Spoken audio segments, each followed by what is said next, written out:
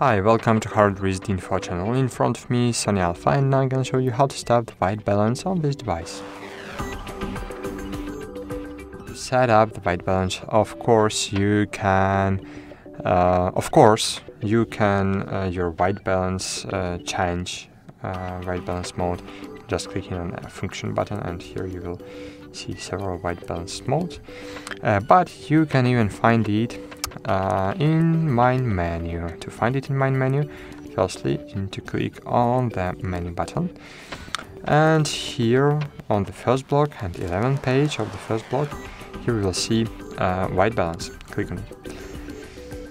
And cool.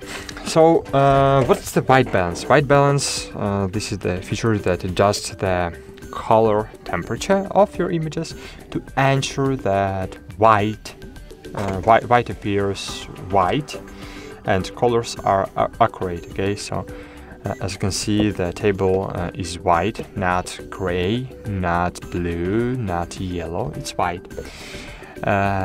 It's because of property sets up white balance on my camera, not on this camera, but on my camera that recording this camera. Okay, my color tone is like in real life, it's white balance too.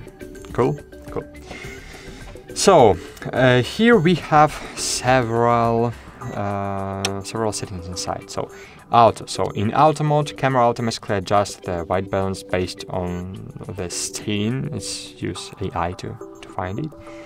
Daylight, so best for sunny outdoor conditions. Shade compensates for the cooler, bluer light in shaded areas. Cloudy, it warms up the colors to compensate for the cooler gray. So yeah, cooler gray light of cloudy days.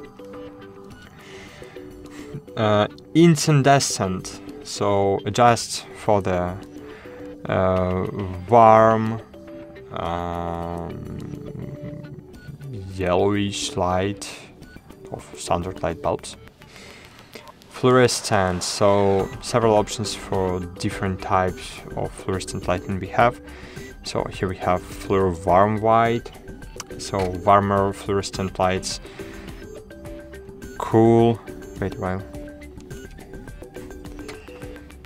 Cool white, so standard cool fluorescent lights. Day white, lights that mimic daylight. Daylight, so it was day white, it is daylight, so very cool fluorescent lights similar to day.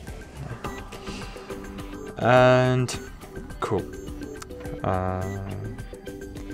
Flash, so in flash it compensates for the cool light from a camera flash. So when you use the flash on your device, it gives you really blue colors, and this mode will compensate the blue colors from the flash. Underwater, so adjust for the color shift when shooting underwater. Wait a while. Here we have so I really don't know what is that, so maybe we can just set it up. Okay, really sorry, I don't know. So here we have several custom white balances, so we can set it up.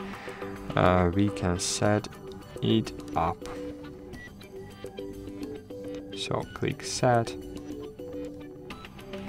and you can just capture the data.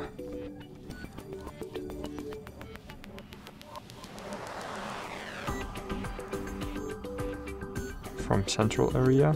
Okay, cool. Captured, and cool. And now I can select it to use like custom one, for example. That's it. And of course we can change the luminance. For example, here we can change it to blue, for example, if you want. And you can change it, so you can set up your custom white balance and use it in different scenes. That's it. Thanks for watching, like this video and bye.